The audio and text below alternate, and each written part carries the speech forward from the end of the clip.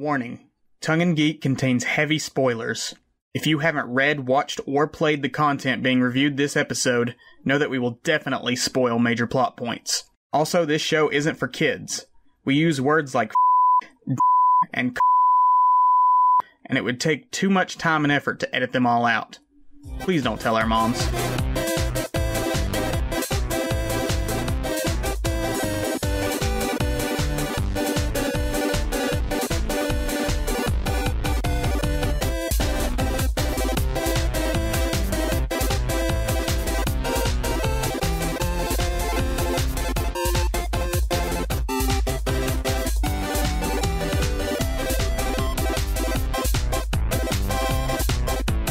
We're back, lovely listeners. Welcome to Tongue in Geek, Season 3, where two more white guys on the internet share their unsolicited opinions on all things geeky. I'm Isaac. I'm Tyler. Heck yeah. To kick off Season 3, we're doing something a little bit different. We're going to be talking about some of the cool stuff that came out last year that we just didn't have time to talk about previously. To keep this from degrading into some sort of rambling, unplanned, sort of free-form structure, we're going to do a very highly structured, well-planned out award show. Each entry that's been meticulously deliberated, very thoughtfully considered, lots of foreplanning on our part, to make sure that you get this very well-planned, high-quality episode. So, welcome, lovely listeners, to the first annual Tongue in Geek Award Show. Clever title pending. Just edit in your voice with the clever title later. Nope, that's welcome to the show. No, that's the official title. Is clever title pending. Here are the rules. Two simple rules. Oh God, you got a whole thing going. Mm-hmm. All right. We planned this out meticulously in advance, Tyler. Months of preparation and forethought. Rule number one. Let's just say maybe my character development in last season didn't stick. Rule number one. Awards can only go to media that was released in 2022. It can be like a part of a... I figured that was the case. Yeah, it can be part of like a season of a show that came out, that year, but the show didn't start that year. But like the media itself had to have a release of some kind in 2022. Second rule. None of the content we previously reviewed are eligible for these awards. We've already talked about them at length. We already told you what we liked about them or what we didn't like. We're focusing only on stuff we didn't get to touch on. So, Tyler, what is your first award that you would like to give out for the evening? Oh, God. My first award from my extensive list of awards and sub-awards and categories. And... Lots of nominees on the table. You want to just start off with maybe some of your nominees? No. I got something here. I just need to confirm dates. Yeah, sure. Fuck, what's the name of it? Yeah, no. My favorite thing that I'm going to mention soon. You're starting out with the number one. Oh, wow, that's a real reversal of most award shows. I figured I'd throw a wrench in here. Okay. A curveball. No, yeah, we usually build up to that, but I like this change in formula we're doing, really standing apart from other award shows. Well, because I figured you would just assume that I would just movies. Mm-hmm. But I figured I would first mention an album. Album? We have not reviewed music before. Interesting. So what have you got for us? Best music of 2022. I love music. Everybody loves music, but I'm not like as big a music guy as I'm a movie guy. So I didn't listen to much new music that came out last year, 2022. But the best thing that I listened to was indeed Bronco by Orville Peck. Came out April, all the way back in April. Oh, God, it's almost been a year since this album dropped. Jesus Christ. That's how time works. Anyway. I feel like with some of these entries we're going to talk about, we're really going to feel the passage of time this year, because I felt them looking back and being like, that was this year? I thought that was a decade ago. It's disgusting. Stop getting existential. We're talking about Orville Peck. We're talking about Bronco. Talking about Branca. Wow, trying to talk about music. This is different. Okay, let's put it this way. When it comes to music, I avoided country like... Should I say The Plague? Is that faux pas now? Did not want country. Did not like country. I thought it was all annoying, obnoxious, twangy bullshit. Mm-hmm. And if it wasn't annoying and twangy, it was just boring and twangy. That was what I considered the whole of country music. But then I clicked on a video a couple years ago for Orville Peck's Dead of Night, which was on his first album. I'm like, hey, that guy looks cool. He's wearing a cowboy hat and a fringy mask. Click. And I get this beautiful, melancholic, like, dreamy, just like pop. It's not even pop country. It's like shoegaze country. Shoegaze is a music genre, just in case anybody doesn't know that. I'm not going to get into what it is, but it's a genre. And I fell in love ever since. He single-handedly made me appreciate country and made me start exploring the genre. His star is on the rise. Bronco it's a bigger album than his first album, Pony. It's more dynamic in its tone. It's a real sad, depressing, romantic ballad here, and then a kick-ass rockin' country banger there, and then it's more operatic. Yeah, tell us about some of the songs on the album. Tell us about some of the songs in particular. I don't know how to talk about music. Name one of the songs on the album aside from should I name a title song on the album? Aside from the title song, there Bronco. Is the title song. Oh my god! No, it's a bit of a longer album. I think it's 15 tracks, if I'm not mistaken. Yeah. Yep. Pretty much every song on it is a banger, but my favorite is Kalahari Down, which is one of the melancholy tearjerker ballads. We saw him in concert, Erica and I, this year for the Bronco tour. And when he hits that peak in Kalahari Down, and fans of the song will know, the goosebump moment. Dude, live, let me tell you, tears. Tears. Funny that you mentioned tears. This is one of my things to look forward for 2023. I am looking forward to The Legend of Zelda. Tears. I haven't actually heard it pronounced out loud, so I don't know if it's supposed to be Tears or Tears. Tears of the Kingdom, which is the direct sequel to Breath of the Wild. I would assume it's Tears of the Kingdom, because Tears of the Kingdom sounds stupid as shit. I don't know, maybe they're tearing the kingdom apart. But it's the direct sequel to Breath of the Wild, which everyone who has ever played a video game in the last 10 years would know was a massive success, revolutionized the open world genre. So that's one of my big 2023 hops looking forward. Okay. Another curveball. Is it a curveball? Well, because I went from talking about my favorite album to you being like, this is what I'm looking forward to this year. Oh, no, totally structured. There is, I'm sure people listening. Oh, that's right. That is oh, yeah. Okay, it's on the list. Yeah, sorry. My bad. People listening back to this, here's the thing. From the start of this episode, people are not going to understand how the structure works until we get to the end, when we've created this elaborate awards puzzle for them. Like this award show, this is interactive. Yeah, exactly. There's a secret code. You can only figure out what wins our top pick by figuring out all of the secret messages inside of this episode. Yes, hopefully you guys downloaded the app for this. Yeah, make sure you get your QR scanners. This is a doozy of an ARG that we're putting on. What's your forced award? My first award is the Cool Concept Award. This award goes to the project that most masterfully presents and executes a unique idea or ideas that break the mold, standing apart from other media. And for my... Fuck, you really thought about this. We both put so much thought and effort into this. Of course. Preparation. Our approaches are just so different styles, of course. My winner for the Cool Concept Award this year goes to Spy X Family. Spy X Family. Blew it there. Family. Spy X Family. An anime TV series based on the manga by Tatsuya Endo. It's produced by Wit Studio and Cleverworks, available on Crunchyroll and Hulu. It's got a very simple but very useful premise in that a spy based in a fictional world that's very heavily based on Germany during the Cold War, with like East and West Germany, is trying to stop a war from breaking out. And in order to do so, he has to disguise himself as a family man, get himself a wife and child. In the process of doing this, he unwittingly adopts a child who is an esper who can like read minds, like a telepath.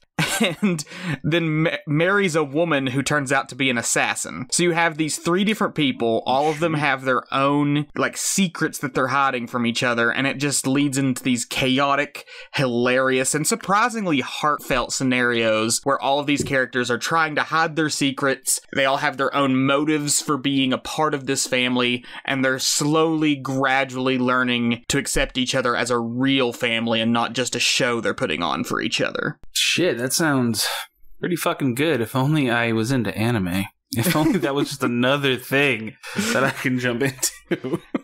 You had a bit there. You just get that bit going again. I did. I'm such a boomer, like, because I have my movies, and I just have my movies, and if I'm watching an anime, which are historically long, then that's like 6 movies that I could have watched that I've never seen before. That's every television series, Tyler. You just described every television series. I know, which is why I barely watch TV. Oh, that's a good segue. TV. I don't think I watched a single 2022 premiere show. Really? Last year, I mean, I probably did. I just can't recall what it would be. I guess my favorite TV show of 2022, it's probably the only thing that had a new season that I saw, would be White Lotus. We got into White Lotus not too long ago, a couple months ago, and season 2 premiered this year, and it was not nearly as good as season 1, which seems to be the unpopular opinion.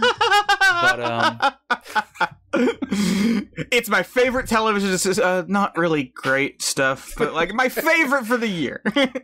me picking White Lotus is only literally carried by the fact that the first season is fucking perfect, and the second season, while worth the time, just is not nearly as amazingly put together as the first season. What a ringing endorsement for our award show. Could you imagine if at the Oscars they were like, according this to wasn't the internet, really though, great. that is the unpopular take. Imagine if at the Oscars somebody like presented a winner for one of the awards and like, it wasn't really great, but like it's the only thing we watched this year, so...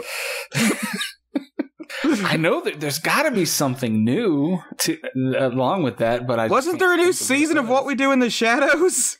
Yeah, but which was good. But I guess technically we've talked about the series. I'm thinking of new shows. Oh well, your rule was it just had to be released in 2022. Well, the second rule was I was that it thinking couldn't like be something that came out in 2022. Right. Well, I mean, there was What We Do in the Shadows, but the second rule was that we couldn't talk about something we've already talked about before. Although we technically hadn't talked about that season of whatever. White Lotus is your pick for TV, and you've left us a ringing endorsement of it. I'm not even going to watch season 1. Skip right on over to season 2. Well, it's anthology, so you could go to season 2 if you want. I didn't say what the fuck it was about in any capacity, did I? No, you didn't. Do you care to elaborate? It's a character-based, dark comedy drama. Short pitch is that it's about shitty white people at resorts being shitty, and big commentary on rich people and class and the intersection therein. Okay. Fun for the whole family. Really. Fun for the whole family. The best thing that Tyler watched being the only thing that he watched this year. In terms of television. In terms of new 2022 television. Mm-hmm. I'm going to break it up again. Well, that about wraps it up.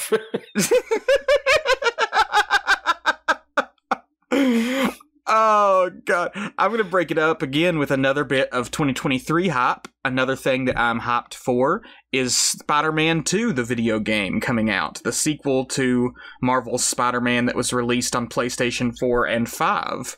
Oh, they're making a Spider-Man 2 game based off the Maguire movie? Yeah! It was released in, like, 2004!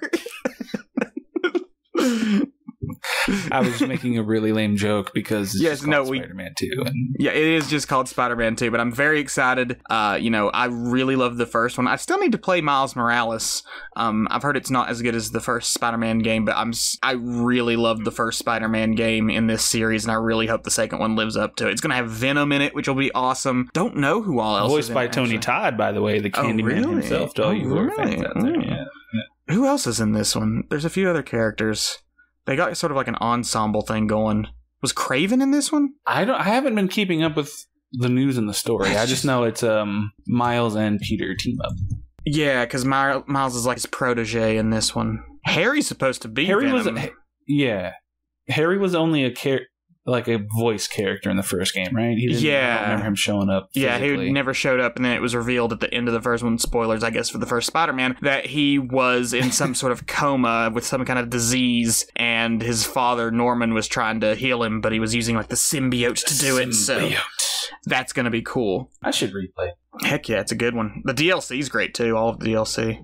So that's a bit of 2023 hype. On to my second award, the Eye Candy Award. This one goes to the most visually impressive project, a work of art that pushes the aesthetic boundaries of its medium. For this one... and here I thought we were going to get un-PC and start talking about hotties with bodies. No. No. We can maybe do Hottest Actress Award if you want to be a sicko. But we can... That's a separate award. This one goes to... Pinocchio, an animated film directed by Guillermo del Toro and Mark Gustafsson, available on Netflix. That was going to be my pick for favorite animated feature. Well, it's technically not my favorite animated feature because my favorite movie of the year, well, two of my favorite movies of the year are animated, technically. Really? But as far as... you're probably going to be like, oh, bullshit. But as far as family... acceptable animation. Pinocchio is my favorite of the year. It's Guillermo del Toro, so you know to expect a bit more under the surface.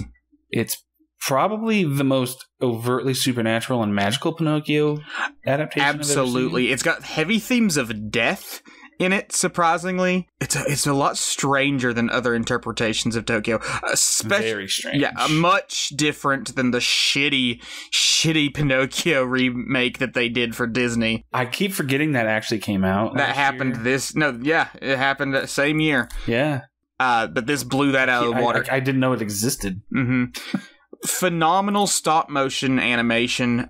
There's just some beautiful sets in this film. It's all set in like the Italian countryside during this time period between World War I and World War II in like fascist Italy. It's just so gorgeous to look at. And Pinocchio himself is so well designed in that, other interpretations we've seen, he's just like a typical puppet, and he's got the growing nose and whatnot. But here he's like this grotesque sort of asymmetrical puppet that like his father made in a drunken stupor out of grief for the son he lost.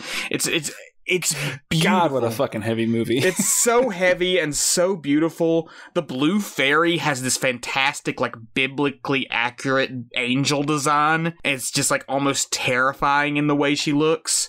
Both of them, actually. There's a second Blue Fairy of a different kind that exists in the afterlife. It's gorgeous to look at. Right now, people are thinking, this is a Pinocchio movie? What the fuck are you I know. Monstro's cool. Monstro's not just a big whale. He's like this weird sea beast. Fish. Yeah. Just beautiful. It's some of the best stop motion animation that I've seen in easily a decade. Yeah, if you've ever wanted to see a story where Pinocchio is inducted into fascist youth, this is the film for you.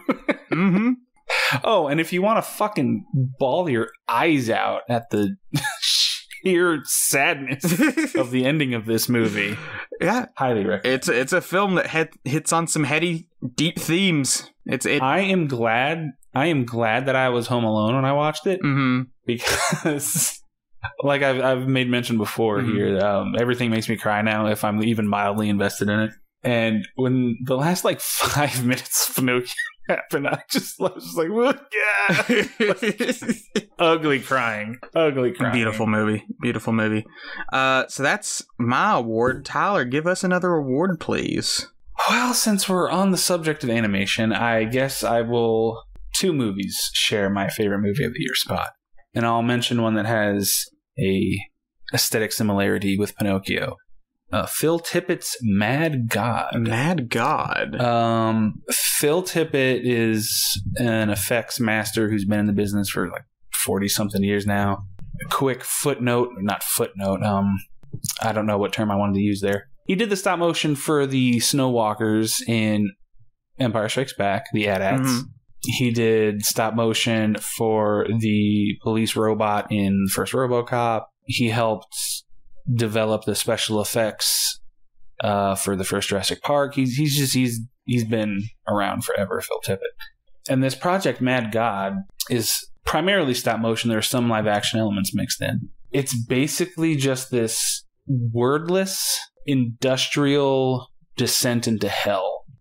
He worked on it off and on for like over a decade with just like himself and the people in his workshop. And the narrative is purely visual. It's obviously biblical because there's an opening scroll, and then through the imagery alone, you see that it basically etches out to this biblical struggle between like a world from two Satan/God figures. It has some of the most disturbing and awe-inspiring images I've ever seen in an animated movie, and it's stop motion, so it's like got this uncanny visual sense to it. There's really no use in trying to describe it audibly because it's just something that you have to see for yourself. It's called Mad God. It's streaming on Shudder, and it should be it came out on Blu-ray recently. If anybody who loves stop motion animation and is just interested in unique narratives, unique visuals, check it out. It's amazing. All right. And what was your second favorite animated film of this year? My second favorite animated film is a tie with Mad God as my favorite movie in general of last year. I'm going to come out and say it. I don't care. Avatar: The Way of Water, baby. I don't want to get into how annoying the discourse is about the Avatar movies. Really? It's fucking obnoxious. Like discourse is about everything. It's everything blockbuster filmmaking should be. And it's from James Cameron, so it's of the utmost precision in structure and pacing and editing and shot composition. Of course, it's absolutely fucking gorgeous. There's probably no controversy in saying that Avatar 2 has the best CGI ever created for a movie after the first Avatar. And I just want to gloat, it's proving the haters wrong. It's already the 6th highest grossing movie of all time. It's only going to be higher. So there's your cultural impact, bitches. And we all know that a film's merit is in the money that it makes. We all know that that's the single... That wasn't the single defining quality that determines an art's piece worth is monetary value. Don't be a jackass. That's not the point I was making. So... I am worried because I think the third Avatar is scheduled to release in the same week as the third Sonic the Hedgehog movie, and one of them needs to move because that is not going to work out well. Much as I love Avatar, I don't know if it can stand up against exactly. It's going to get its ass kicked. I actually watched Avatar: Way of Water last night. Oh. It did not make my list. I didn't like it. I will say I have the exact same reaction to this film as I did to the original film. Actually, no. I like the original film more, which is sad.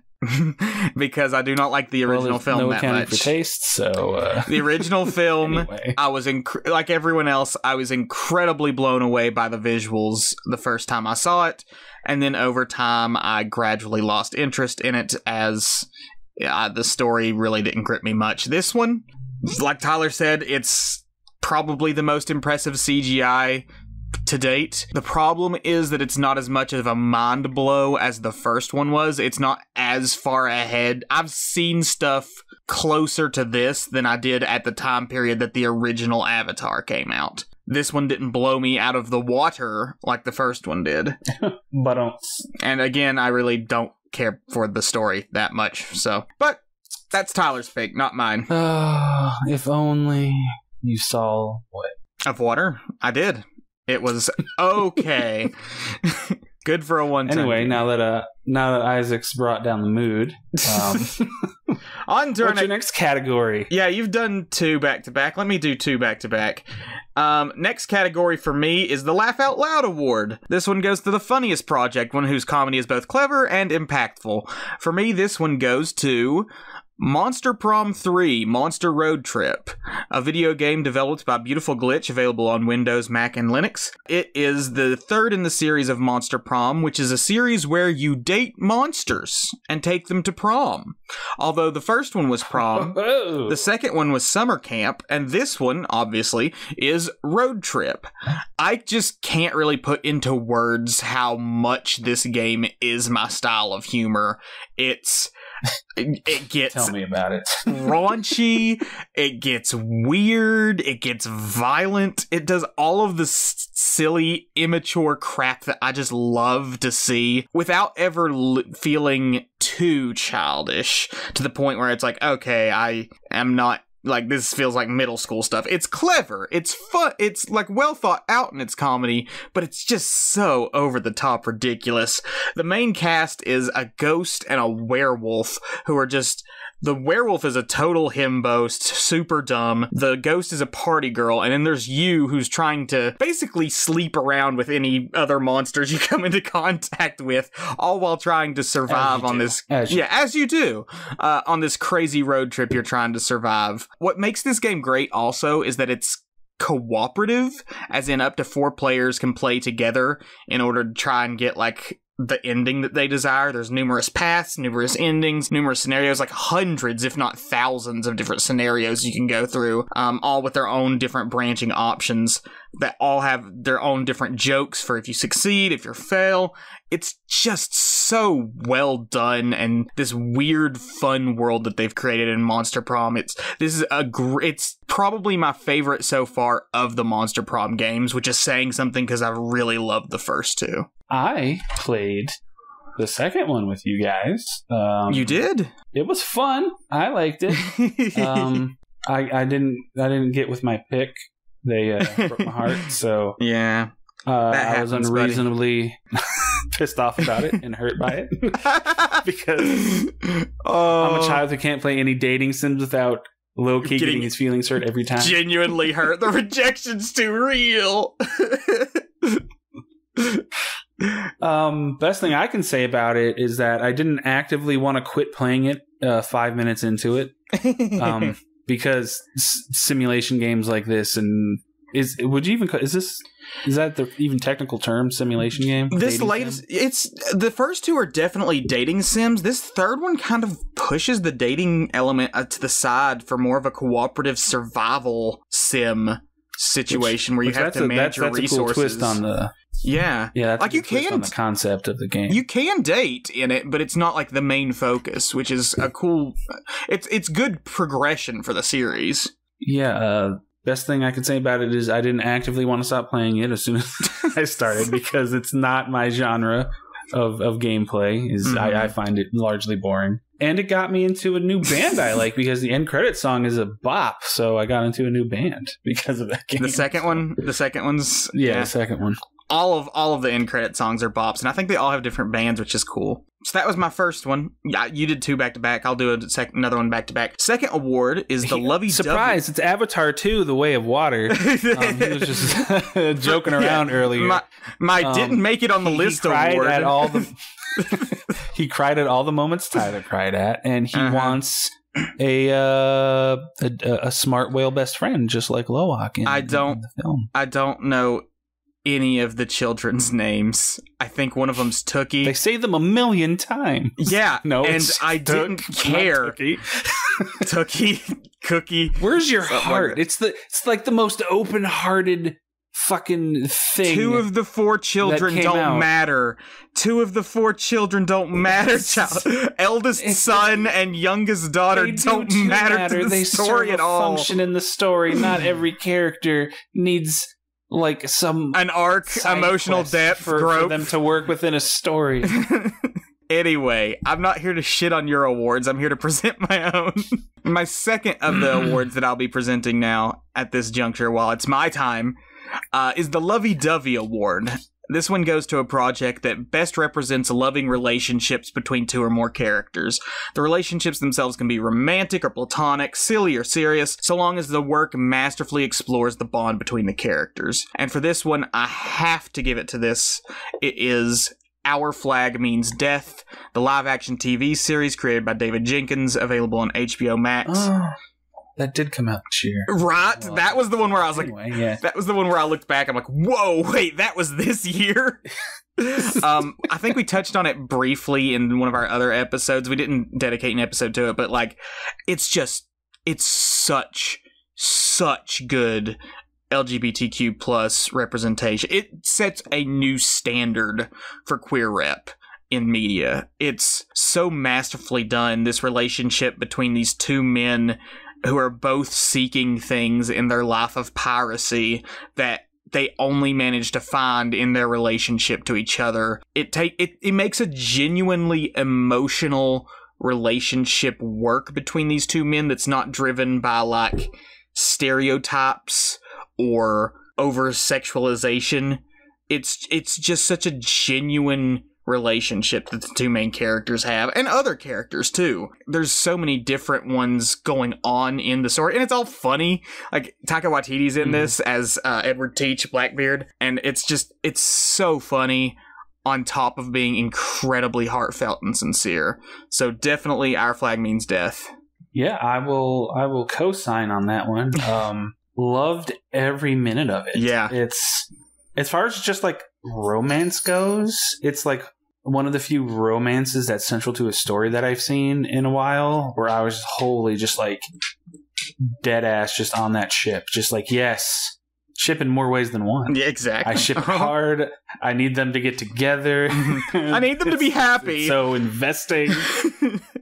Yes. And I love the visuals of it. I love the presentation of it. It's stylized in a very storybook kind of way, because you can tell that the ship is just a set of a ship. Yeah. And that they're like on a stage with like the ocean green screen behind them. It made me care about pirates again. Yeah. It's purposely stylized in that way, where it has just like this layer of fantasy unreality to the whole thing. And the whole crew, you think like, man, there's a lot of side characters. How are they gonna? But no, like, you managed to get endeared to pretty much every single one of them. Yeah. Over the course of just one season. I got to give props to Taika Waititi, because lately he's been getting on my nerves. And not just because he made two of some of the worst comic book movies of all time, but some of his supporting roles that I've seen him in lately have just kind of been like, oh, it's Taika Waititi being Taika Waititi. But this one...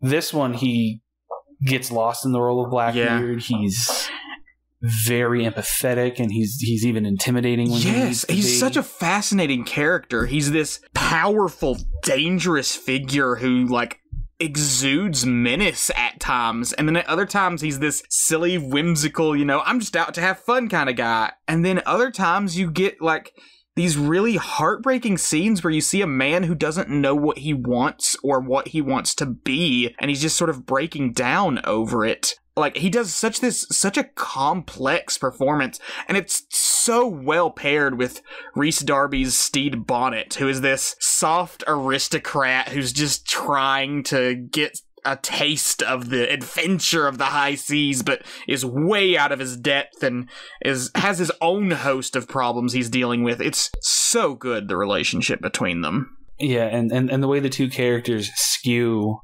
tropes is so perfectly pitched, because you'd figure, the disparate elements to Blackbeard's personality would like maybe feel forced at some point or feel kind of fakey just to, heighten the drama and the conflict. But no, it's just, it all feels like him, that I love the last episode, because the last batch of episodes, like, he's softened up. He's become kind of, goofier and more relaxed and more compassionate and empathetic. And you don't see scary Blackbeard for a while. And then in the last episode where he, takes back command from Izzy Hands, love Izzy Hands, what a bitch of a character. Like, spoilers, he cuts the guy's toe off and like sticks it in his mouth. And it's just like, Jesus. Blackbeard doesn't fuck around, and he's a villain. He's villain and protagonist at the same time a lot of the time. Yeah. And so Our Flag Means Death. I was gonna rave about Steve, but no, go for it. Steve, now, like you said, soft aristocrat, kind of prissy, but you'd think they'd lean hard into the unlikable elements of that, but no. Steed, for as naive as he is and comes from privilege and stuff, he's just a sweetheart. Like, he wants to be fair to his crew, you know. He's like available emotionally for them, and he wants to love and be loved. He's just and that all ties in. Very easy character to root for. And that all ties in because even though he's born from a wealthy life, he's had his own share of traumas that he's dealt with throughout his life. And I hate to say trauma bonding, but the two basically trauma bond. And it's a very compelling relationship to see between these two figures. I really am excited to see how they take it, because the events of this series are loosely based on real world events. Stede Bonnet and Edward Teach were both real figures who met at some point, but they were not this. But the show does everything to explore these two characters' relationship, and it's just so good. It's amazing how it's basically an historical fanfic that some like 19-year-old history fangirl would like create. Like, what if these two pirates met and kissed? And they make it so natural, so good. So that's my that's the lovey-dovey award for this year. So what's your next one, Tyler? Oh God, you took a good one. I'll wrap it back around to Avatar: The Way of Water. Oh my God! The film is filled with fantastically. I said your layered. Next award, not the same one. My next award is a lovey-dovey award, like yours, for Avatar: The Way of Water. I guess I didn't make a rule that you can't double down.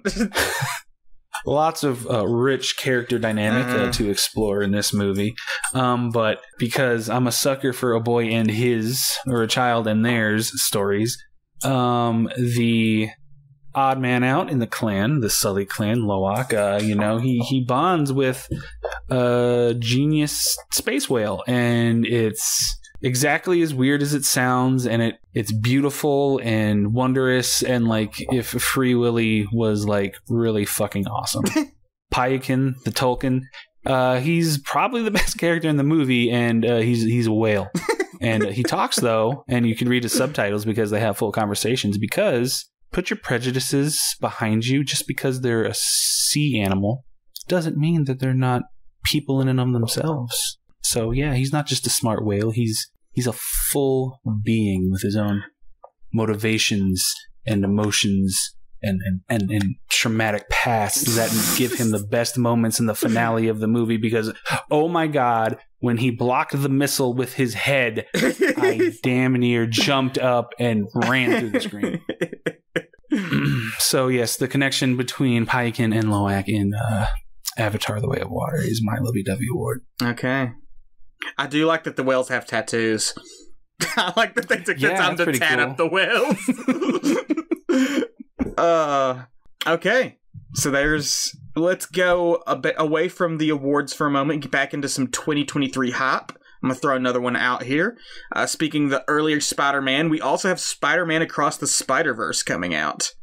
Cosign. Cosign. Like, the first one is one of the, and not hyperbolic in the least in what I'm saying, probably one of the best animated movies of all time. Absolutely. So it's got, Across the Spider-Verse has got a big, big hill to climb, but I don't see it possibly being bad. Like, I honestly don't think that's in the cards. I don't either, like, and they've pushed the envelope so much further since the first one, because the first one we had Miles, we had Peter B. Parker, we had the Peter Parker of Miles Dimension, we had Gwen Stacy, we had Spider-Ham, we had Spider-Man Noir, we had Penny B. Parker. So that's what, 7 Spider-Men? That's 7 Spider-Men? Yeah. Now we have dozens. Like, we have hundreds of Spider-Men on screen. Spider-Man 2099 seems to be aimed to be the antagonist of this film, at least for the time being, from what we've seen. Like, but there's Spider-Man misleading, so obviously. But there's Spider-Man from across so many different generations of the characters' just lifespan. We see, like, what's the name of the clone Spider-Man? The one who's got like that bluish part on his outfit. It's like when Peter died for a little while and his clone took over. Is it Ben Parker? Yeah, it's Ben Reilly. Ben Reilly. Yeah, we've got him. We've got. I'm thinking the back Kane, who is the second clone, who's Scarlet Spider. Yeah, the whole clone thing is. Woo. You can see, like, I think the PlayStation video game that we were just talking about, that Spider-Man's in this. There's just so many Spider-Men that are going to be in this, and clearly they're not all going to have like a major point in the movie, but I've talked at length about how I kind of hate multiverse films. These are the exceptions, because they just know how to take this character of Spider-Man, this identity of Spider-Man, and infuse so many different storytelling elements into it. So I'm definitely excited for Across the Spider-Verse. Co-signed. And it's funny you mentioned multiverse. Aren't you forgetting something? Oh, okay. Yeah, that did make my honorable mentions. I don't have a specific award for it, but Everything Everywhere All at Once. The only other exception to my multiverse statement I just said. Not the only. I generally don't like the trend that we're moving with multiverse stuff, where it's just a stand-in for good storytelling. But Everything Everywhere All at Once absolutely took its premise of everything, everywhere, all at once. Such an odd film to even try to describe. It's a live-action film written and directed by Daniel Kwan and Daniel Scheinert. I think the Daniels together, available on Hulu and Showtime. It follows like this middle-aged Asian immigrant woman who works at a laundromat with her husband as she's just dealing with a midlife crisis and all of her family issues, and then suddenly is thrown into the fact that like all of these different branching timelines, every different alternate path her life could have taken is crashing in all at once. Yeah, it's such a cool film. Didn't make any specific awards for me this year. Maybe just because I saw it later in the year. I didn't see it when it came out, but definitely a good watch. Yeah, it's one of those movies that every once in a while, this movie the internet unanimously doesn't fight over like a little bitch. And for a while, Everything Everywhere All at Once was that movie. How to pitch it in a way that doesn't ramble and we can move on. It's like, to be reductive, it's like if like the best episode of Rick and Morty, kind of a reference now considering some news that came out. Yeah, Justin Roiland's bullshit. Yeah. If it was like the best episode of Rick and Morty with less vulgarity, 100% more sincerity, and a big aching heart. Yeah. It's Rick and Morty with a heart and sincerity, basically. It does hit on that same sort of existential dread that Rick and Morty does, with like there's no meaning and just the whacked out humor. Yeah, and the whacked out humor. But yeah, Everything Everywhere All at Once, definitely a good one. So there was a hype and one of my honorable mentions. Okay, so you did too, and I can co-sign on both of them pretty much, and through an honorable mention. Do you have another award? I guess I'll piggyback off of your hype for 2023 because, as we've discussed numerous times already, completely planned this episode is. Yeah, absolutely. I thought I had something in mind, but then I realized it was 2024 that it was coming out, so I have nothing now. Oh, I think there's 2 films that you're forgetting that are coming out this year that you were both probably pretty excited about. Well, we talked about Across the Spider-Verse. I don't want to pick another superhero movie. Like, I'm kind of getting to that point where I'm jaded, but to throw Marvel a bone, to throw the MCU a bone, after all this time where we just shit on it every episode, this is a very big, bittersweet hype because I haven't been as excited for an MCU project in years as I am for Guardians Volume 3. Guardians Volume 3 definitely is on the hype list.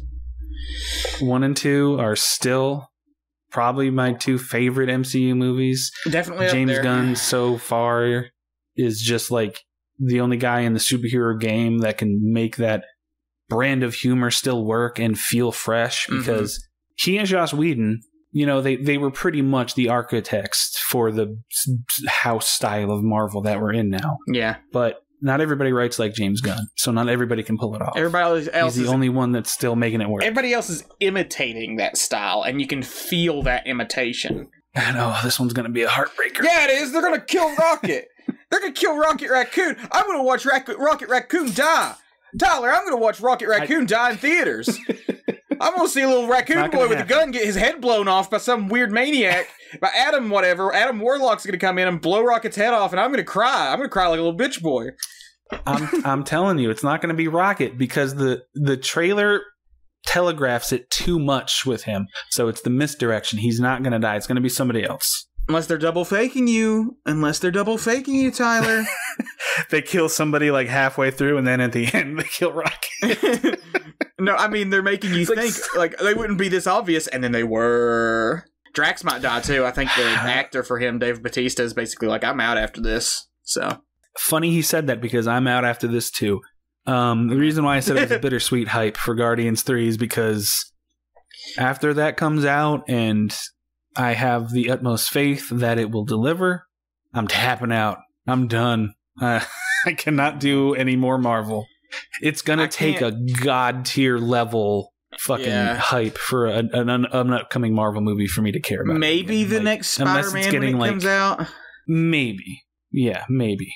But like I was so satisfied with No Way Home, like I'm kind of like, no more Spider-Man. I'm good. Yeah. Let him rest for 10 years, please. Come back in 10 years. Speaking of coming back in 10 years, Shrek 5, baby. Shrek 5's on the way. When's that one come out? Is that this year?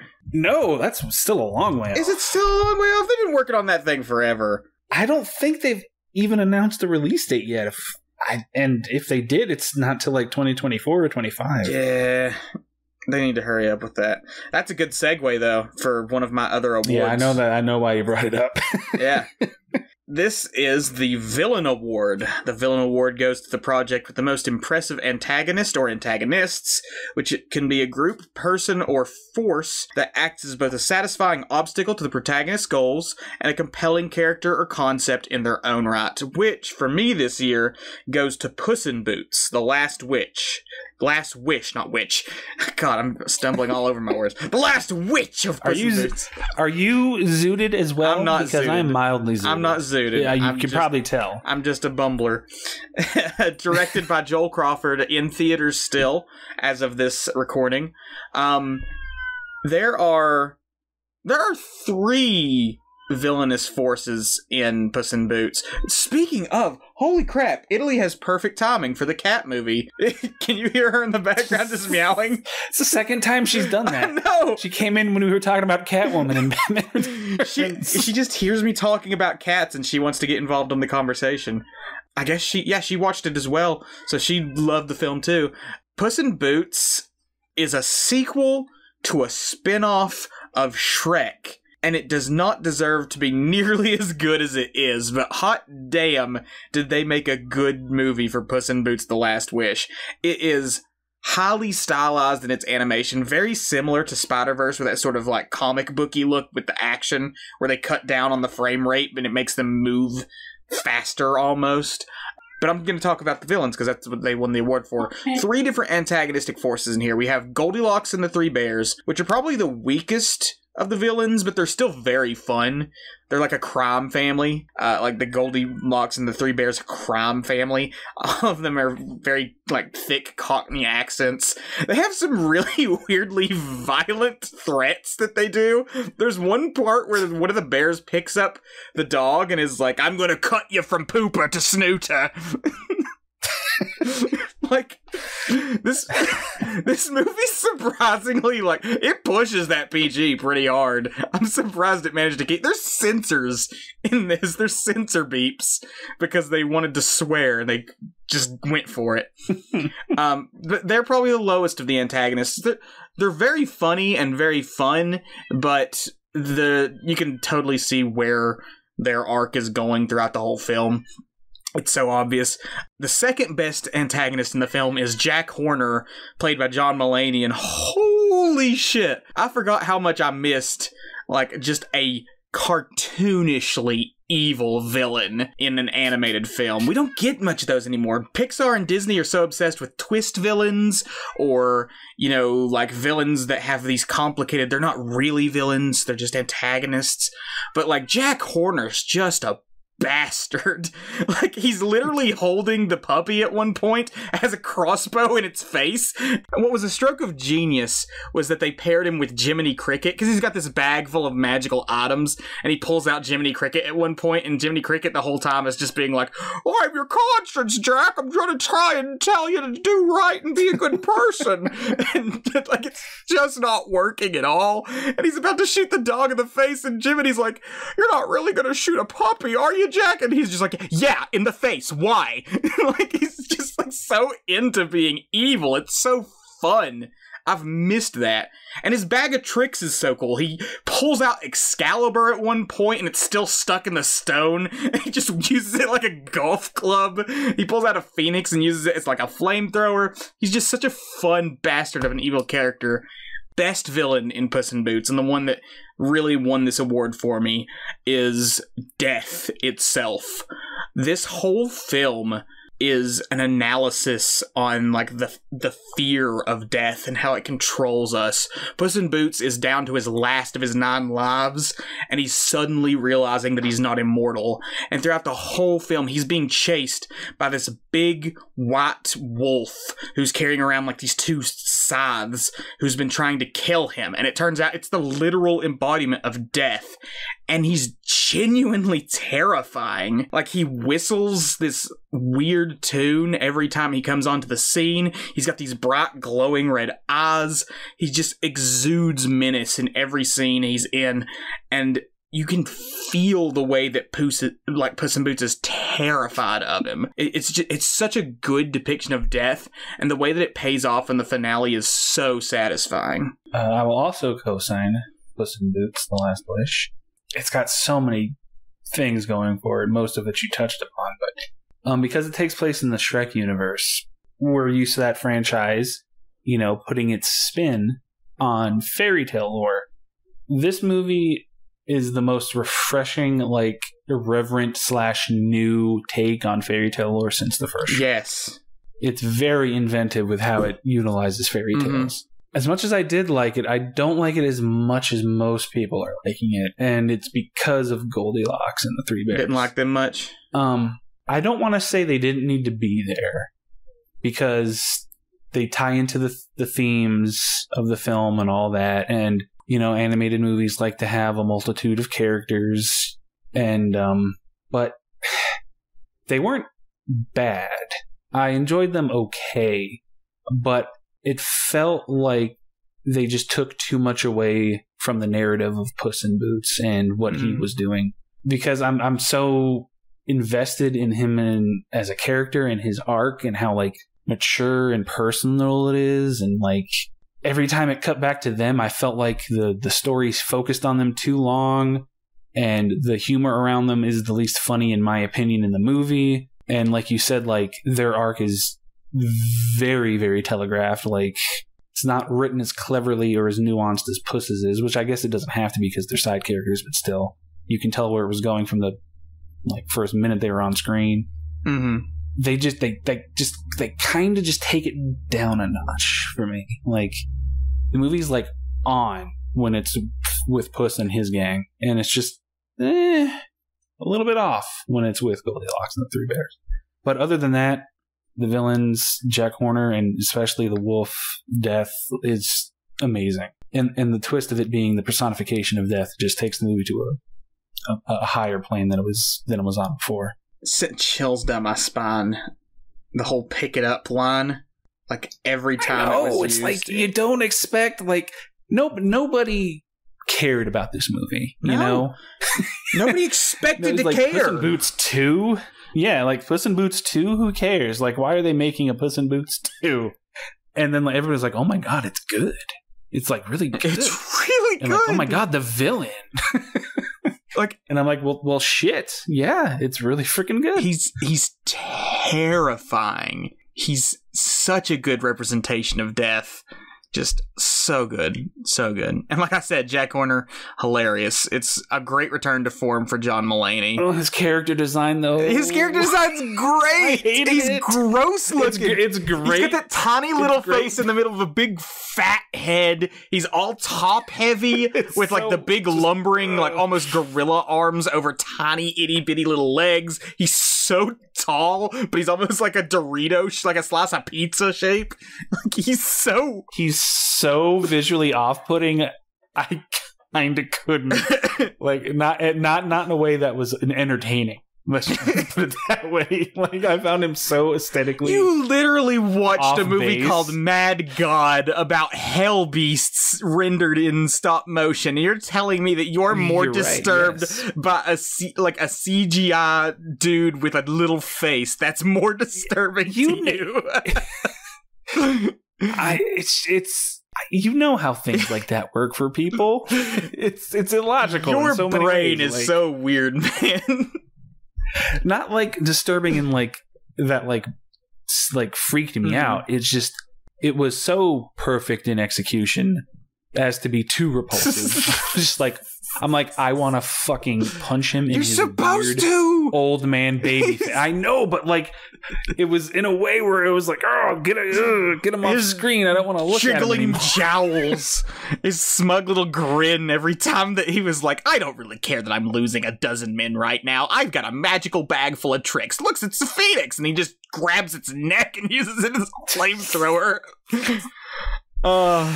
Oh God, so good. Most punchable villain of all time is Big Jack Horner. Big Jack Horner. So that's my villain award. Another one from you, Tyler. I know you've got so many on your list we still need to get through. I want to keep going with this bringing up Avatar: The Way of Water, but do not tell me villain. Do not tell me villain. The clone of the Colonel in the first. He's a it's so fantastic. It's so villain. Fanficky, Tyler. This movie's so fanficky with its plot. It's really not. It's completely. The main characters have a bunch of kids whose names I've forgotten, and the clone of the bad guy from the first movie is the bad guy again. Like it's like we couldn't think of a new villain. Let's just do Colonel again. It's not couldn't think of a new villain. It's I want to use these characters because this is the story. Nobody cares about these characters. God, you're actually so wrong about that. If only you knew how wrong you were. But you wouldn't let me finish. You had to jump in there and rip at me when I was going to say, but I'm not going to do Avatar. Okay. I was stalling for time because I was trying to think of a new category or something that I could give.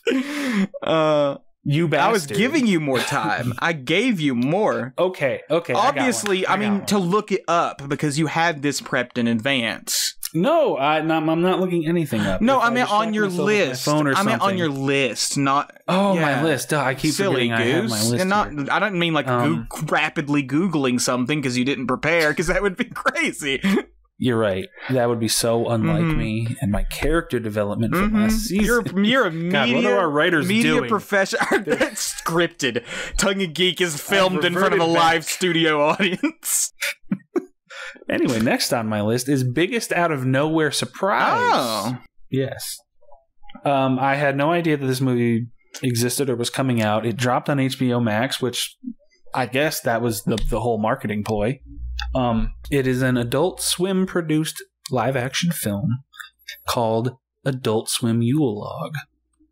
Now, if you don't know what a Yule Log is, it's just video of a fucking fireplace for Christmas. For us, if you want some mood on your screen or some ASMR or something. But because it's from Adult Swim, it's gonna get completely demented at some point. It starts off just like a Yule Log video on YouTube. And then it slowly starts introducing narrative elements. And for like the first 5 or more minutes, you're just watching like pairs of legs move past the Yule Log and they're talking because they have just committed a murder.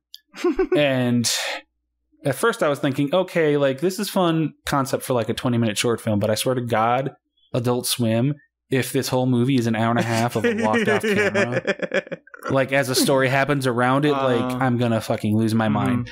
But the camera angle gradually moves back, farther back, And then about halfway through, the movie switches to standard film narrative presentation. I don't want to spoil it for anybody because let's just say it's supernatural. It's absurdist horror. It does so many crazy left turns. You have no idea where it's going from 1 minute to the next, but it makes it all work. Surprised this didn't. It's just, we watched it on a whim because I saw it like kind of being virally hyped online. I'm like, oh, okay. And I just was so happy with it. It was such a great little treat of it. So you didn't get to it until after the holiday season, which is why it didn't show up in Tongue and Cheer, I'm assuming. Yes. Okay. Okay. All right. That's your biggest surprise award. I'm going to move on to my last of the 2023 hype that I have listed. The Super Mario Bros. Movie coming out this year. From I was wondering. Illumination of all studios, which when I heard that, I'll be the first to admit, I immediately dismissed it as it's going to be garbage. And then I saw the casting list and I'm like, this is going to be a special kind of garbage. They've got Chris Pratt as Mario. All of this casting is so weird. Oh, poor Chris Pratt. And then we got the first trailer dropped and holy shit. Jack Black's killing it as Bowser. The animation's beautiful. There's not... God, Isaac, what are you I don't know. Stroking out? What are you doing? I'm a stumbler. I'm a fumbler. I'm a fool. Do you have too much biscuits and gravy for dinner? No, I just talk like this. I'm sorry. I almost lost it when you said... When you didn't say Puss in Boots, you said, I said like... Poos. You said Poops. Poos. Poos and Boots. Bus. Oh my God, damn it, Isaac. I get talking too fast, and then my brain doesn't allow me to make the syllables come out right. So Mario, it's gonna be good. The trailers make it look really good. Animation looks good. There's not a fart joke in sight. But it's Illumination, so I'm maintaining the hype. I think Nintendo got Illumination on a leash and said, hey, if you're going to represent our character, you're damn well going to do the way we want you to do it. So I just want to gloat and rub this in your face for a second. Because I don't know if you remember these conversations, but we had it a few times where I said, you know what movie I would love to see if an animation studio just made a straight Mario movie, just like copy the aesthetics of the games as much as you can and translate it to 3D animated film. I'd love to see like a semi-serious like adventure comedy Mario game movie. And you're like, no, I don't know that. And here you are a couple years later, Tyler, chomping at the bit to I'm see happy to be wrong. Gloat all you like. I'm happy to be wrong. It looks genuinely good. Now, if it turns out to be a hot pile of dookie, I will throw this back in your face. But that's fine. That's the way this works. If I'm wrong, I still win. So, I'm good. I do want to make fun of a comment I saw about it. Oh, okay. I'm very excited for it. And I don't think there's a chance I'll hate it unless it's just drastically unfunny, even if it's just a bunch of references from the various Mario games strung together for 90 minutes. If it's bright and colorful and doesn't actively make me want to bash my head in because it's not funny, I'll enjoy it. But somebody online said, it looks like shit. They're just like, it's just a nostalgia trip. They're just like recreating things in Mario games to like get you excited. I'm like, fucking duh. Like, you want there to be a Mario movie without easily recognizable Mario iconography? We did that. How are you gonna... We did that in the 90s. That film exists. How are we gonna bitch that, like, a Mario movie has, like, the tunnels and Cheeps and Shy Guys in it that look game accurate? Oh no, this Mario movie looks like a Mario game. They're just going for cheap nostalgia. Like, shut the fuck up. Yeah. God damn it. Yeah. Ugh. Anyway, that's the last of my hype for this year, at least that I can think of that I prepared in advance on my list. that you have, and I definitely have. That you definitely have, because I'm sure yours is even more meticulous than mine. Did you do the last award, or did I do the last award? Well, you just did the last award because we were talking about Mario when it was your That's last. not an award. That's I guess it counts. Okay, what's your next award? Well, okay. I would like to choose a movie that I would classify and categorize as movie that would gross Isaac out the most. This is the best movie that I saw last year that would disturb and gross out Isaac. Okay. Now, there are quite a few. This isn't the goriest movie that came out last year, but it is one of the more fucked up mainstream horror movies that came out last year. Barbarian. I should have who directed it pulled up, but I don't have it pulled up. I'm sure it's on your list. Is it under some of the notes on your list? I'm sure. I dropped my glasses and I can't see the list anymore. You sure take a closer look, because I'm pretty sure looking under the subnotes it says directed by Zach Kreger. Yes, and he is one of the people. It's right there in your list. Whitest kids you know of all. Really? Of all things. Yes, it's like a Yule log, the Adult Swim Yule log, and you don't know where it's going. There are 2 points in the movie where it sharply pivots, and that either is going to lose people or just suck you in even more. It starts off one way, girl on a trip, Airbnb. Through circumstances of the plot, she's stuck in the Airbnb with a guy that's there as well. You think you kind of know what the story's going to be. 30 minutes in, huge swerve. Then it turns into something else. And then like 20 minutes after that, another big swerve. Turns into something else again. I don't want to spoil anything about it, but the reason why I think that it would disturb Isaac the most is because at some point a villain is trying to make one of the protagonists suckle from a very gross bottle of baby milk. Ew. Yeah. Gross. No, you're right. That's gross. Who is this villain? What are these circumstances? Why is it a bottle of baby milk? I shall never because know. That is a clue. I shall never know. You might not know, but then again, there's always Halloween. Oh, God. I'm in charge of Halloween this year. There's always Christmas. It's got to be at least vaguely Christmas themed, you ass. Welcome to Tongue and Cheer 2023. Today's film is Barbarian. You gotta at least, if you're gonna do Christmas horror, at least do Christmas horror, you ass. I'm gonna pick actual Halloween stuff. Bastard. Okay, so that was my Will Gross Isaac Out the Most award for 2020. All right. My next award is the Tearjerker Award. It goes to the project with the strongest emotional impact, a work that's... Oh my God, Avatar: The Way of Water! A work that sincerely pulls at the heartstrings without feeling forced or contrived. And it's not Avatar: The Way of Water. My Tearjerker Award, mine... goes to Epithet Erased, Prison of Plastic. This is a book. Oh, it's an anime. It's a book. I think Breaking Things Up, written by Brendan Blaber, available in physical or digital copies or as an audiobook, which I highly recommend the audiobook. It is entirely voice cast.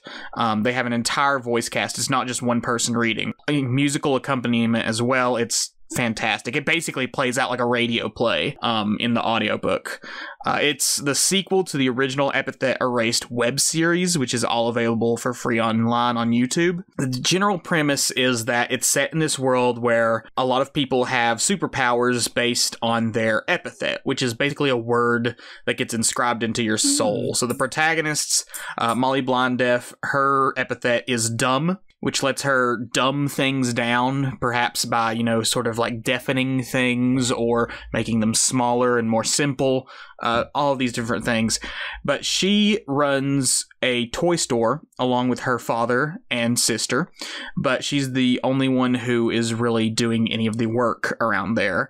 And her sister, whose epithet lets her basically create these huge fantasy worlds, doesn't do any of the work around the house, and constantly causes trouble for Molly. And the whole book is about these two sisters trying to work out their family trauma after their mother died, and they have to deal with moving on. It's just it's a very funny book. It's very comedic, but when it hits hard, because it's this story about a little girl. Molly's only like 10 years old, and she's barely holding it together. She's doing her best to basically keep her family alive. The book points out that she's literally malnourished and starving. She's underweight for her age because they just don't eat enough.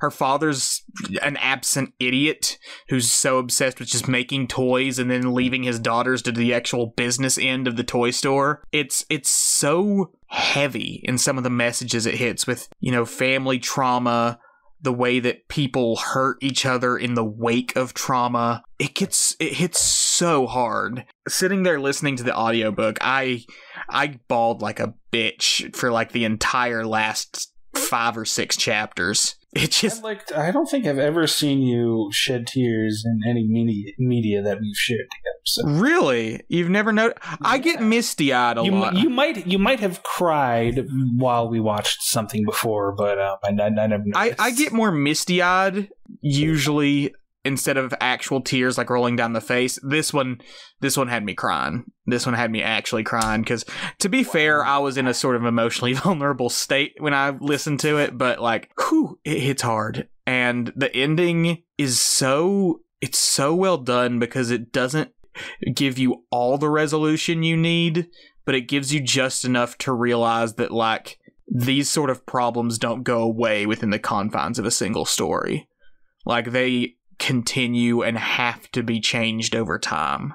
And it's so good. I highly recommend it. Like I said, the original Epithet Erased series, it was originally an animated series, but because of just the costs of doing that, they decided to move over to the book format. And they still have the entire voice cast from the animated series working on it, which is why the audiobook is so good. Voice acting's phenomenal. But yeah, very funny as well. They do a great balancing of humor with drama, and cannot stress enough, it's phenomenal emotional book. Oh man, I didn't read anything last year, so no, I didn't read anything that was published in 2020. That's funny. But I do read, okay, audience. I read books with words. Sometimes I finish them even. So, not Sonic the Hedgehog. When we get into that second arc. Metal Virus Saga win. I am split between 2 different categories. I don't know which one I want to do. Because they're both, one's more heartwarming, one's more do back to back. Do the heartwarming. Do the heartwarming first, and then completely break any sincerity that you've developed with the funny one right after. First category is, yay! I can't believe Isaac and I liked the same movie pretty much exactly the same amount. And that award goes to RRR. Yes.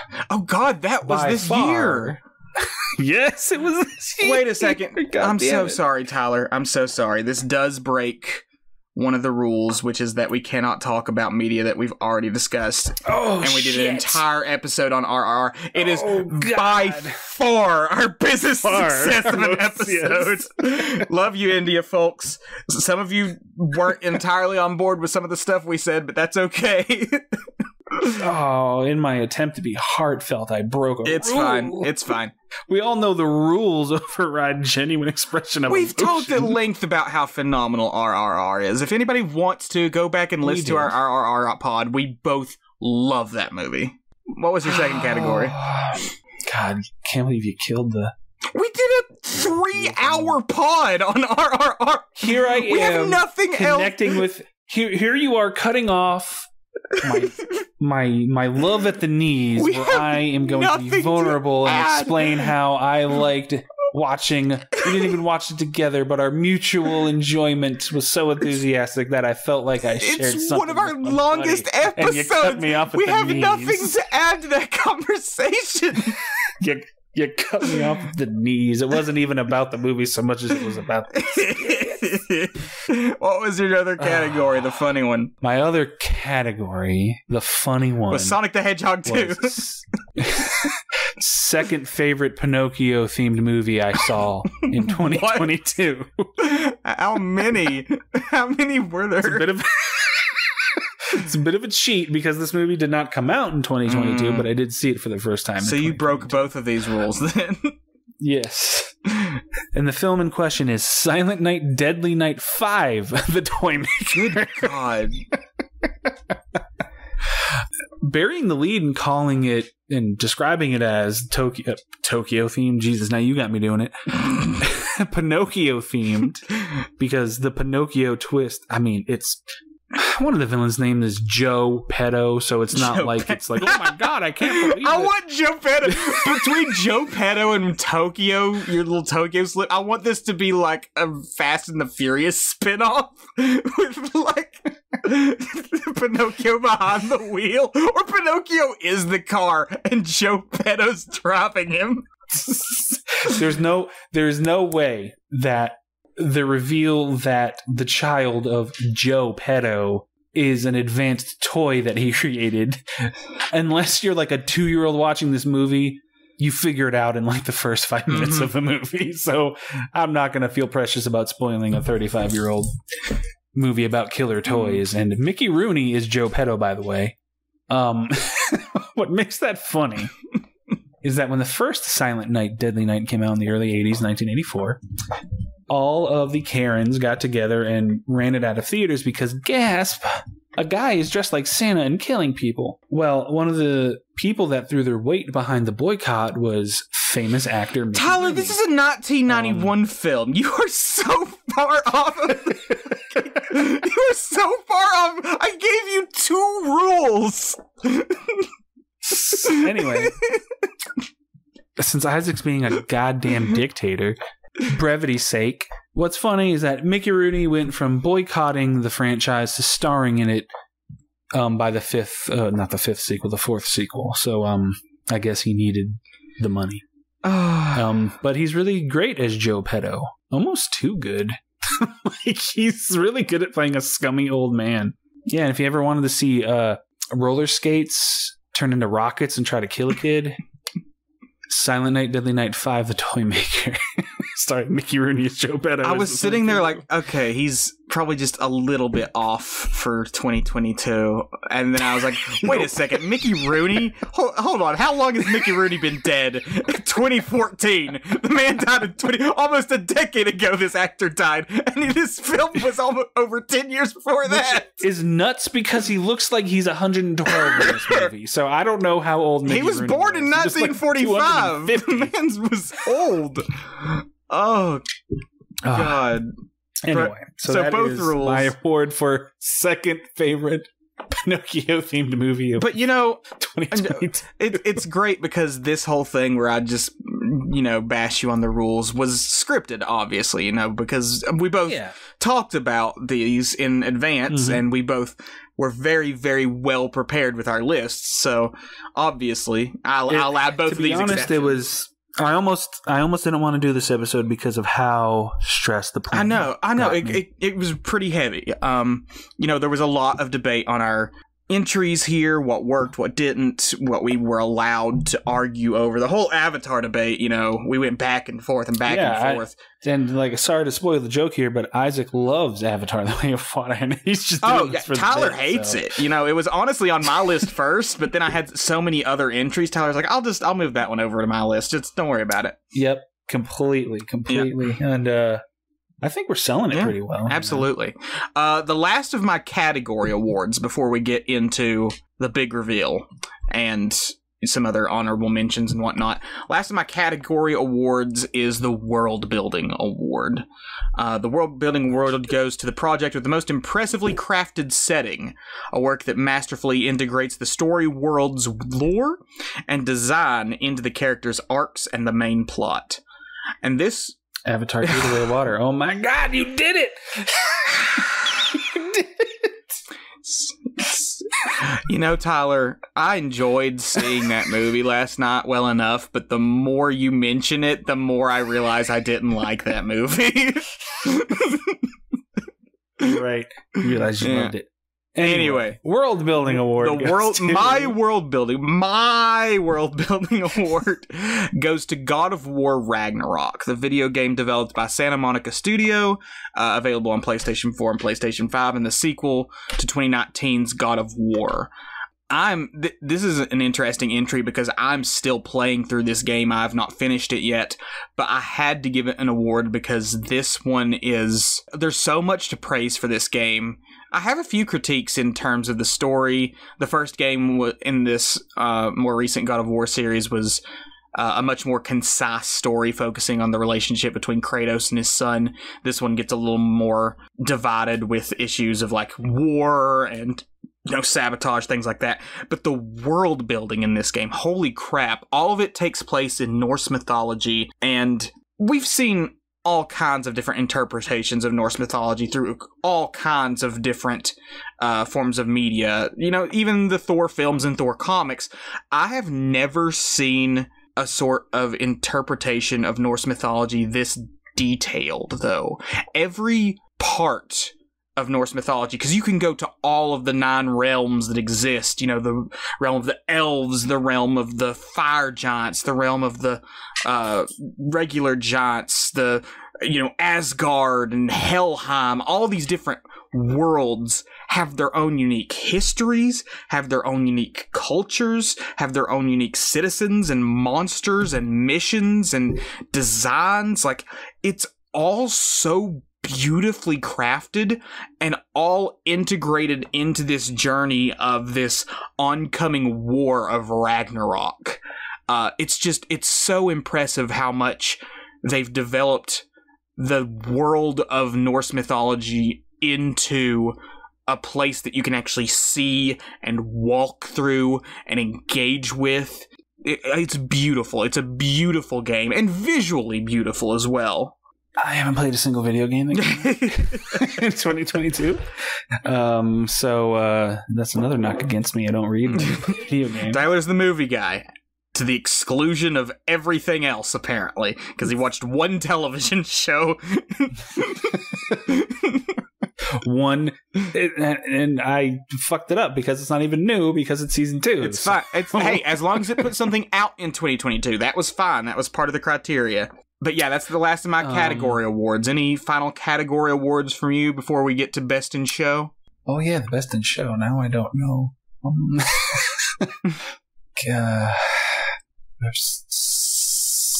Stalling for time is in the script. Well, while you stall for time, because we obviously put this into the script, it gives me a chance to very briefly go through some of my honorable mentions for the year. First up in my honorable mentions list is The Bad Guys, an animated movie made by DreamWorks, loosely based on the book series by Aaron Blabey, directed by Pierre Perifel. It's available on Netflix. Follows a series of anthropomorphic animal thieves with like the big bad wolf and a snake and a shark and a tarantula and a piranha, who are all just these bad guys who go out doing crimes, stealing stuff, and then try to get reformed throughout the film. It's a very fun, very visually expressive movie. A lot of good animation and quippy dialogue. Very fun film. Another an honorable mention for me is Drifting Home, an anime movie directed by Hiroyasu Ishida. It's available on Netflix. It follows a group of children who are trapped in an abandoned apartment building that somehow magically gets teleported into the middle of an ocean. These kids find themselves adrift in this ocean where they come across all these different abandoned structures that have ties to their pasts. Going through, they learn a lot about what these different places meant to them. This almost won my world building award because it's so much about the personal impact of place. And it's a very interesting film, a lot of fun. Go check it out. It's on Netflix. I already mentioned Everything Everywhere All at Once. Great film. Inside Job. This one pisses me off. It's an animated TV series available on Netflix, created by Shion Tekuichi. It had its second season this year, or I think maybe just the second half of its first season, actually. It's a very funny series based around, it's a workplace comedy based on Cognito Inc., which is basically like the Illuminati. They supposedly run all of the things, the governments, and do all the conspiracy theories. The series goes through all the different kinds of conspiracy theories and what they like, how they're actually kind of right, but also kind of wrong, playing with a lot of jokes on that. But this series got canceled by Netflix, even though it was moving on into its second season, I want to say, for no real good reason. It was really doing well. It had a growing fan base. A lot of people, gave it high reviews, and it just got tossed to the wayside by Netflix because they don't know how to keep good shows going. I know that's kind of a thing now with pretty much every streamer. So, yeah. HBO Max had its whole bullshit, too. Having its whole bullshit. Yeah, animation in particular has gotten a heavy shaft from some of these people. Next up in my honorable mentions, Primal, the animated TV series by Genndy Tartakovsky. We've talked about it briefly in other episodes, but it's second season, which is available on Adult Swim and HBO Max. Beautiful. Every bit as impactful and stunning as the first season was. It's action-packed, it's heavy without resorting to dialogue. It's got some fascinating world building. What I love about this season of Primal is that it refuses to pick a time period. it's for sure. Well, the first season did too, but this one especially. It has a caveman and dinosaurs alongside Vikings and like some sort of African empress who has like a battleship that goes around to all these different cultures and conquers. Like, they refuse to pick a time period that this world is set in, and it's phenomenal. It builds up this fantasy of like, this is a violent, heavy world where, everything's out of time, but also time itself is just kind of broken, and it ends with such a bittersweet, painful ending. There's supposedly more Primal on the way, but moving forward, it's going to be an anthology series. It's no longer going to follow. No, I didn't. Yeah, no. Have you watched it yet? I have, but I didn't know the news that you're. Yeah, it is from here on out. It is an anthology series. It is no longer following the adventures of Spear and Fang for reasons that most people can probably guess based on that. So, son of a bitch. Yeah. God damn it. Yeah. Their story has come to an end. So that's Primal. Next up, honorable mentions while Tyler still digs through for his last category award. This one almost... Digs through what? What are you talking about? This one almost won my Eye Candy Award. It was Rise of the Teenage Mutant Ninja Turtles, the movie. Animated film directed by Andy Suriano and Ant Ward, available on Netflix. This is the best animation of any Ninja Turtles project, period. It is a highly intense, action-packed film from start to finish. It's got jokes and levity, but like, it is some of the darkest stuff that they've done, at least in far as the television series with the Ninja Turtles so far. And it is just, it's basically a good anime film with like the high quality animation that they put into it. It's so fun. Go check it out. Even if you haven't watched the show, you should watch the show too, The Rise of the TMNT. Don't listen to the haters. It's great. But like, it's phenomenal. It's fantastic. That'll be the third cosign for me. Sonic Frontiers, video game developed by Sonic Team, produced by Sega. This made it to my honorable mentions, available on all major gaming platforms. This is the first licensed open world Sonic game where you can just run around wherever you want, not just on a linear track. And when you get to do that, when the game is really focusing on that, this game shines. It is so fun to go at like Mach 1 across an entire desert or an entire forest and just blast through, blow up enemies, jump around, like do your homing attacks and kicks and tornado swirls. Like, that part is so fun. But the game is unfortunately bogged down with a lot of tedious side missions you have to do that break from the regular gameplay.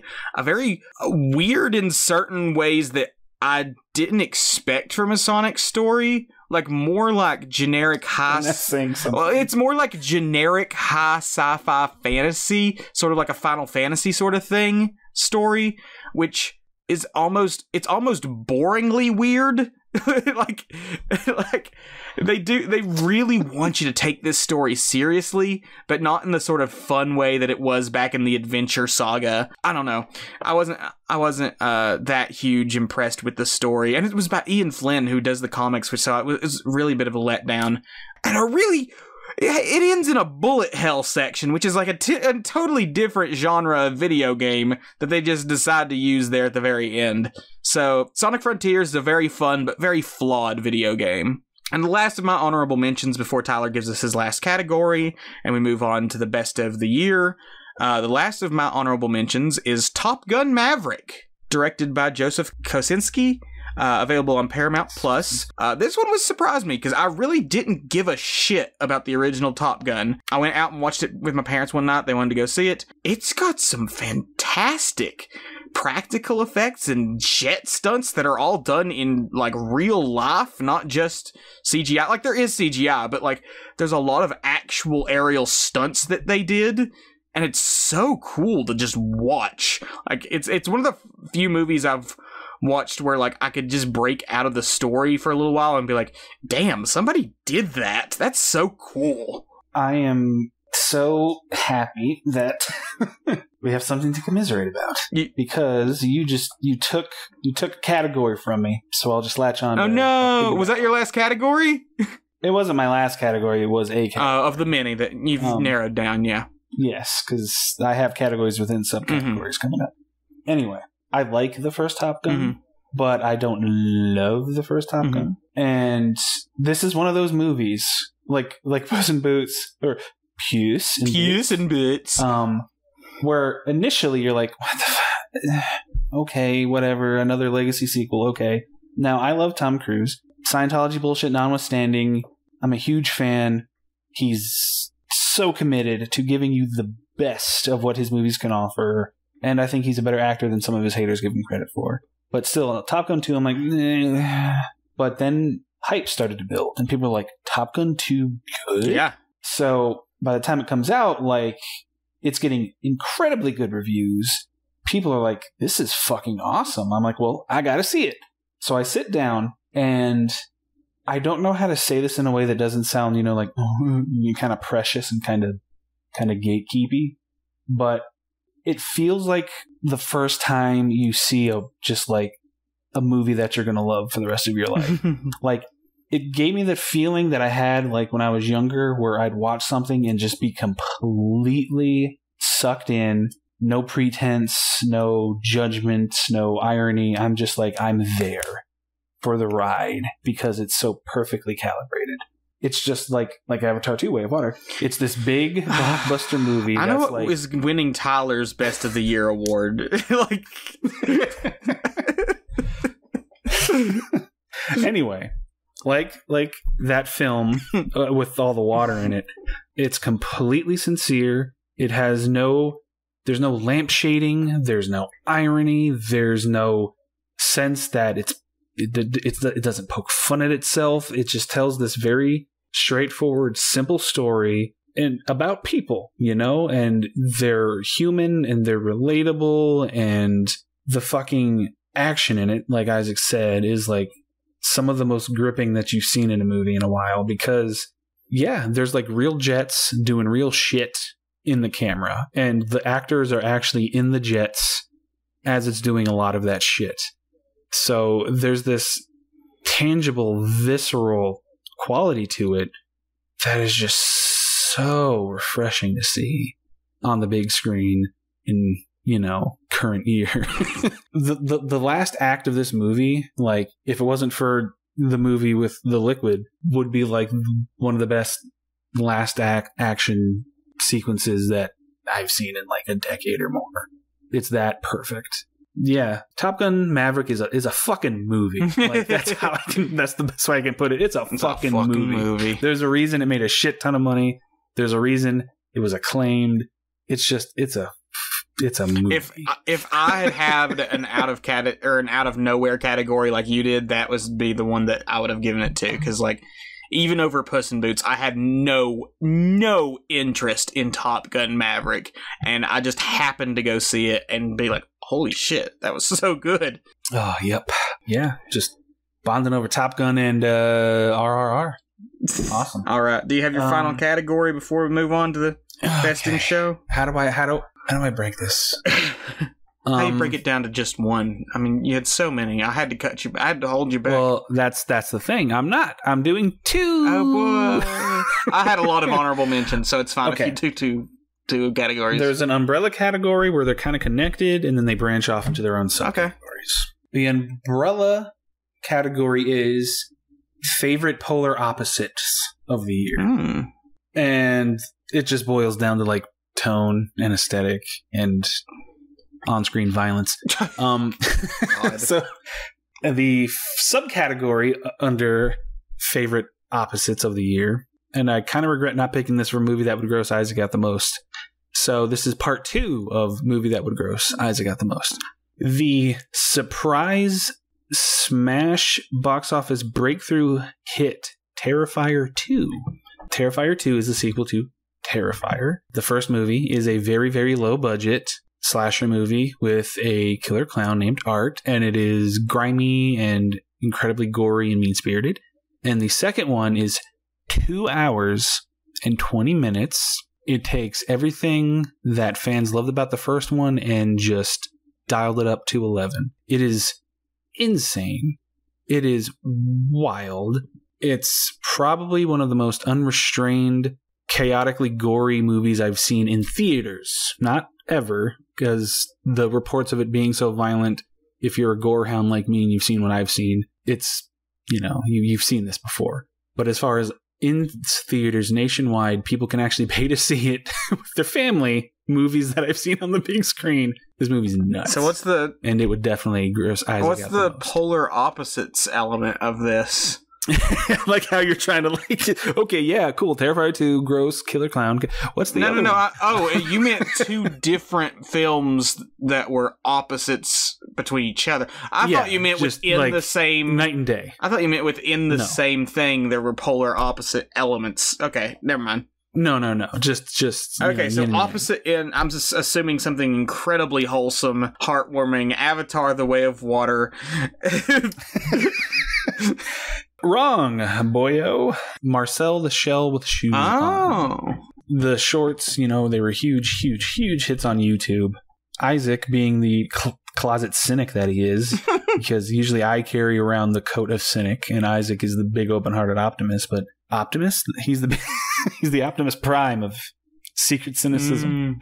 I sent him the trailer because the trailer itself just got me emotional for Marcel the Shell with Shoes on. And you're like, yeah, it could be cute, but like, you take a premise like that, it's probably not going to be a good full-length movie. This movie is so kind and so sweet and so cute and so gentle and so just like quietly moving.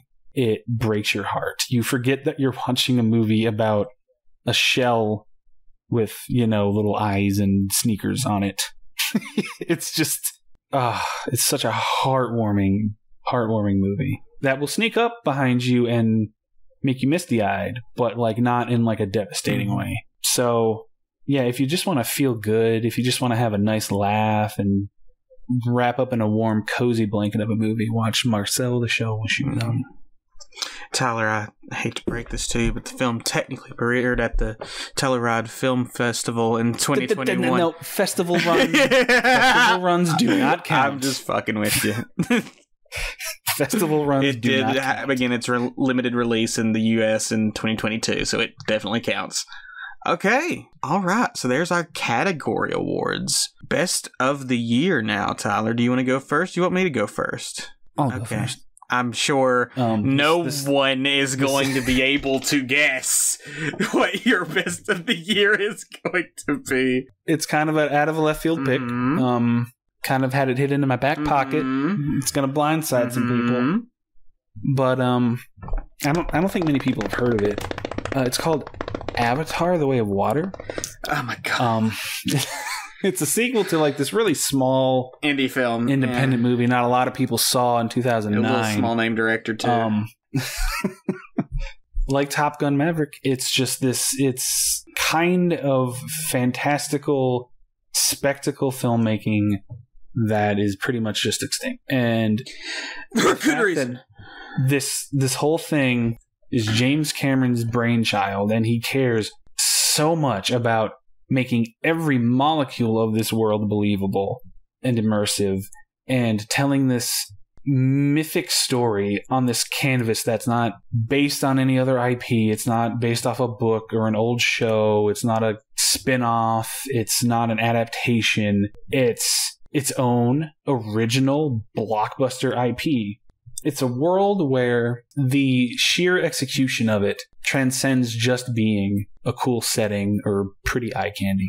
Half of the appeal is the fact that you fall in love with this world that these characters inhabit. In order to, forgive me for being a little corny, but there's a bit of movieception going on with the Avatar movies, whereas Jake is obviously the Avatar as a protagonist into this new world. We are sort of avatars ourselves in that we're kind of vicariously experiencing this world as sort of like an unseen spectator or character in and of ourselves. It's immersive in a way that if you don't get it, then not everything's for everybody, but when people say that like they feel kind of depressed after seeing an Avatar movie and stepping back into the real world, like that's no shit. That's not silliness, because I thought it was silliness at first because I liked the first one a lot, but I love the second one.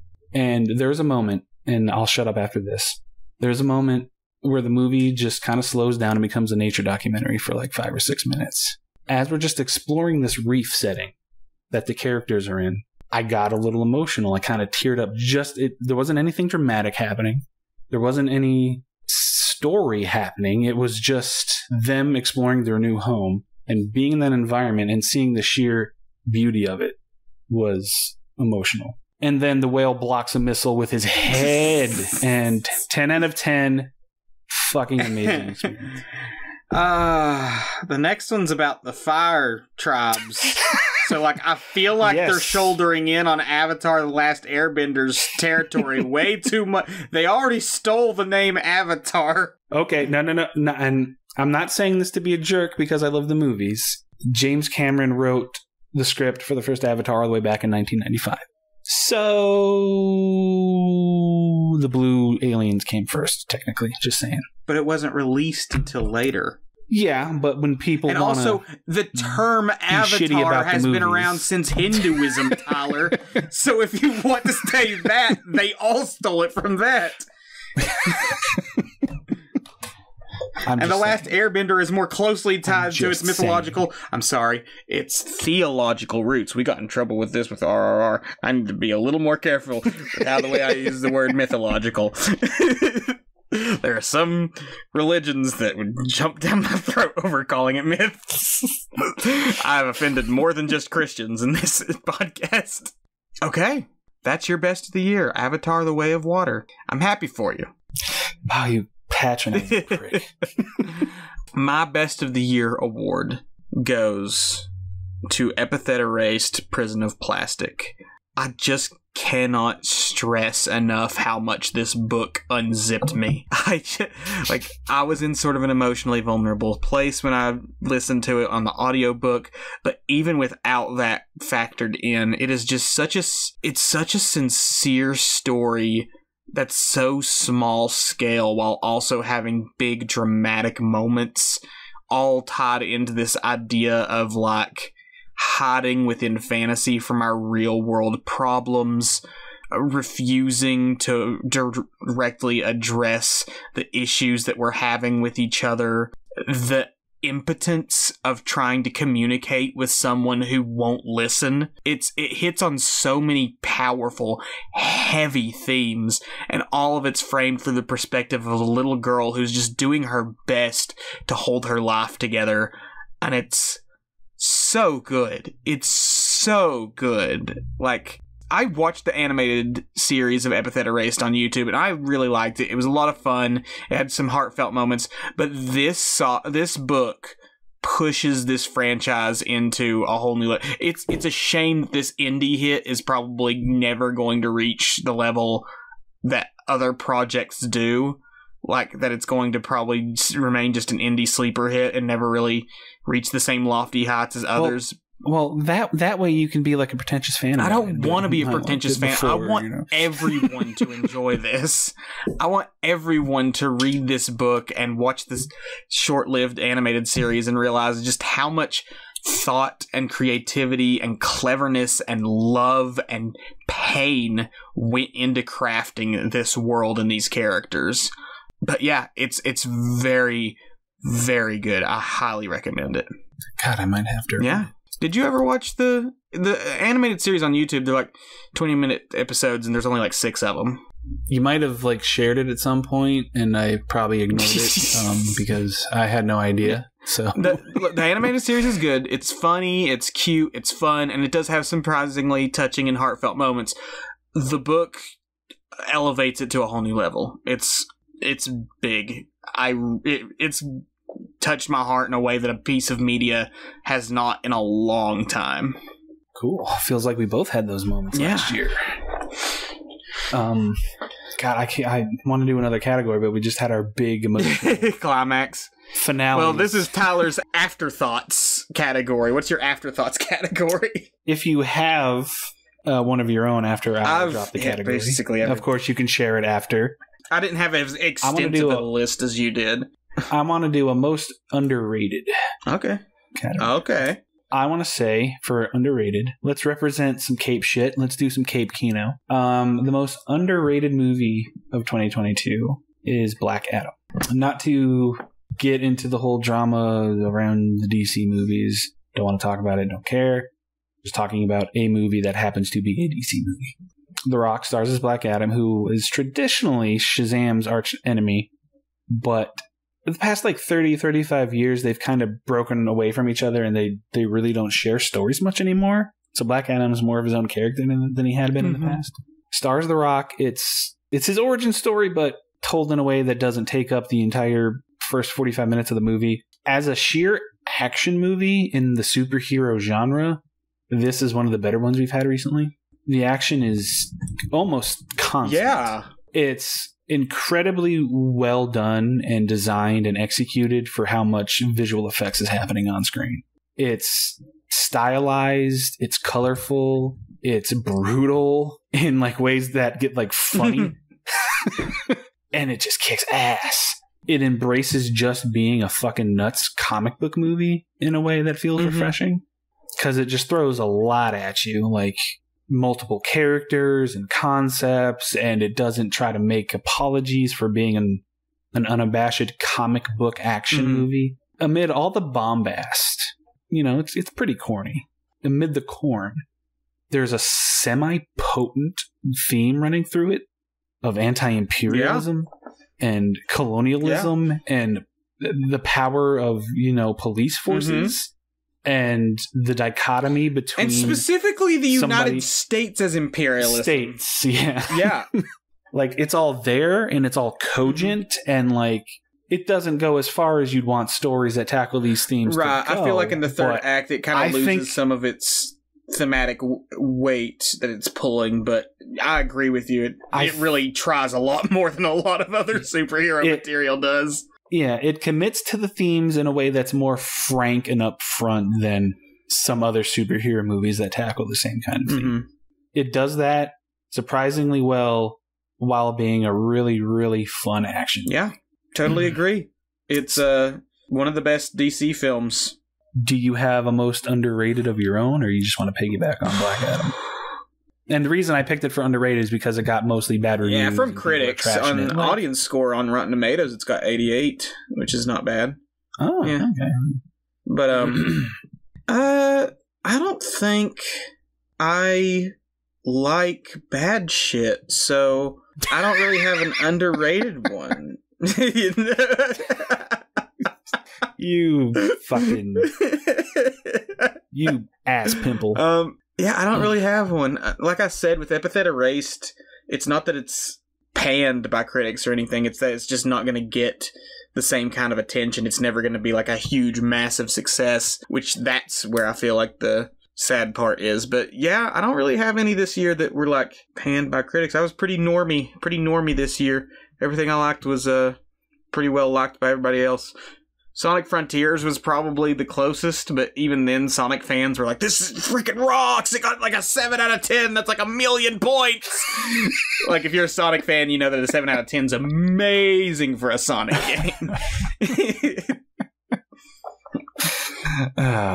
Okay, well, I don't have any more categories, but I would like to do a post-show rant, just because I'm feeling like ranting, because I'm in that Okay, go for it. Go off, King. Let's talk about Morbius. Was Morbius this year?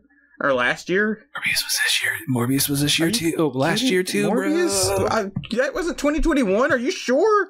It was supposed to be, but it kept getting pushed back. First off, I still haven't seen it, so I have nothing to say about the film itself, but I got a feeling this commentary isn't about the actual film, more about the reception around it. I will say that it's really not the dumpster fire that the internet wants to make it out to be. It's perfectly watchable and even mildly entertaining. Oh, what a ringing endorsement that is. It has, well, I'm making a larger point here. It has a very fun villain, and not a very thought-provoking or deep villain, but a villain that's fun to watch. And it has some creative action and visuals that make it stand out amongst other more popular Marvel movies that came out last year, let's just say. Even though I'm not giving it a ringing endorsement and being like, oh, Morbius is this underrated gem, it's mildly good, perfectly mediocre. Okay. The point I'm making is I hate what the state of film discussion and discourse has become online, because it speaks to how the internet, in its quest to be as like unattached and unbothered and just meh about everything, makes something a meme that feels so forced and so cynical and so jaded that you can smell and see the bandwagon coming from a mile off. Like, there's no reason Morbius should have been made like the laughingstock of 2022. It's such a... it makes engaging in your fandoms online annoying, because it's just another example of how people like create a trend and latch onto a trend and just want to like perpetuate it just because it's a thing to do and it's popular. And like, I know I'm rambling and sounding like a jackass, but just what happened to Morbius just pissed me off so much. Not because like it's a good movie, actually, quote unquote, but because of the way the internet creates narratives around art and somebody's creative endeavor that is unfair, let's just say. So yeah, I don't have there much, you go. You're probably gonna cut. I don't have much to add to that conversation besides it's Morbin time. Oh my god, fuck you. I will, and I'm not, and like I am dead serious when I say this. I would rather watch Morbius for a good time than sit down and watch a single frame of either Thor movie that Taika Waititi has made. Well, that's because both the Thor movies are awful, and they make me actively angry, not just bored. Morbius is an unironic fucking masterpiece compared to the Waititi Thor. Oh my god! Could you imagine? Okay, have you ever heard of that podcast, Worst Idea of All Time? Probably. Literally the premise is they watch a bad movie every week for a year and review it every week for a year. So like 52 episodes of the same movie. They've done like Grown Ups 2 and like Sex and the City 2, like a bunch of terrible films. Could you imagine doing that with like Thor Ragnarok? Like torturing ourselves every week with Thor Ragnarok and forcing ourselves to watch it in perpetuity for a year. I imagine that this is a successful podcast and they make much better than us. They're way more successful. The reason I bring them up is because they have a tie-in with the McElroy brothers from My Brother and Me. I figured they would. And they with them they do Till Death Do Us Blart, which is a Paul Blart's Mall Cop 2 review that they review every single year. This is okay. You know what? Here's my last minute category: the infinite podcast category, because Paul Blart or Till Death Do Us Blart is a podcast about Paul Blart Mall Call 2, hosted by the McElroy brothers and the guys from Worst Idea of All Time. It will go on forever if they actually hold up the deal that they've made. Because the deal they made was they will continue to do this podcast every American Thanksgiving until they die. And when they die, they will choose a successor to replace them so that the podcast will go on in perpetuity until the end of time. Just reviewing Paul Blart Mall Cop 2 over and over and over again. It's funny. It's a funny concept. It's a funny gag. It's very internet. Mm-hmm. That's like the most internet thing I've ever heard. Can you just imagine doing that to yourself, though? I am imagining it. I'm imagining it, and we would have to be being paid fucking stupid amounts of podcast money for me to do this and feel okay about it. Like, I'd have to be making Joe Rogan money off of this podcast. Just do it. Even just the once a year. To be okay with it. Once a year, it'd just be so much to watch a terrible film every year and have to review it again and again and again and find new things to say. I wouldn't want to do that with my favorite movie. So doing it for a movie I hate, even for the lulz, even for the sweet moolah, no, that's like... the biggest sellout of all time. The best part is they started the year that movie came out in 2015, and they've been going now for 7 years. Fuck that. Okay, I'm going to immediately contradict myself and make a massive hypocrite of myself. If anybody is listening to this has the power to sponsor us and make us wealthy off of this podcast, I will commit to watching... Thor Ragnarok. Oh no! No! Tyler, you've doomed us. You've doomed us. But this is the one that Pepsi's gonna listen to. Pepsi's gonna hear us. We're gonna hold it to that motherfucker. We got him by the balls. And the monkey paw's finger clenches closed. Oh God. I guess that's going to do it for us for our first ever award show here on Tongue and Geek. Remember when we said that we wouldn't talk about Ragnarok anymore after we did a fucking 3-hour Ragnarok? That promise was never going to last. Okay, fine. I'll switch it to Love and Thunder because I think Love and Thunder it's at least equally as bad. Anyway. Oh, I had this amazing idea. I should not say it on the podcast, but I'm going to anyway, because I don't want to actually put the work into doing it, but it's a funny idea. What if we, got... You know how you can do, AI voices where you can gather so much audio from somebody and you can basically just imitate their voice at this point because AI is horrifying and taking over everything? What if we did that with our podcast, got the AIs to, memorize our voices to where they could make... our voices say things, and then AI generated a review of Thor Love and Thunder so that we didn't have to do the review ourselves.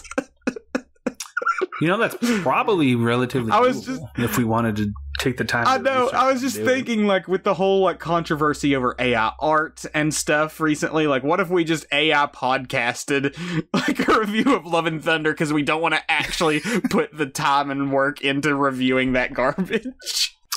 There's multiple ways of doing that. I'm sure if we wanted to make it decently palatable to the ear to listen to for any amount of time, we'd probably have to pay. Yeah, for a decent algorithm or whatever AI generator that could produce long form audio for us in our voice. Yeah. Or we could just have a script made up and just read the script AI.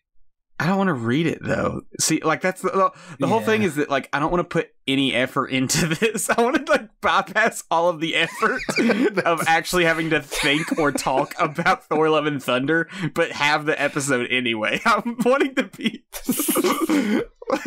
well, I mean, that would be about as much effort as Taika Waititi put into the movie. Oh shit! We've really got to let him go. God, I'm being such a hypocrite. I'm being such a hypocrite because I always say how I don't want to be that negative guy that acts jaded and cynical about movies. God damn it, he brings it out of me. Come on, Waititi. How? From praise from our flag means death. We're real hot and cold on Waititi. Real hot and cold on him. Yeah, he's... He's like that problematic boyfriend that you have. You love him so much, but you feel like you got to let him go sometimes, but he worms his way back in. All right. Well, I guess that's going to do it for us. What a weird ending to our first award show. If you enjoyed this episode, give us a like, a rating, or a comment. Share us with your friends. I'm not even going to bother plugging the social media anymore. Look us up on Tongue and Geek. That's going to do it for us. Thank you for joining us to kick off Season 3. And remember, as always, don't throw your baby in the trash.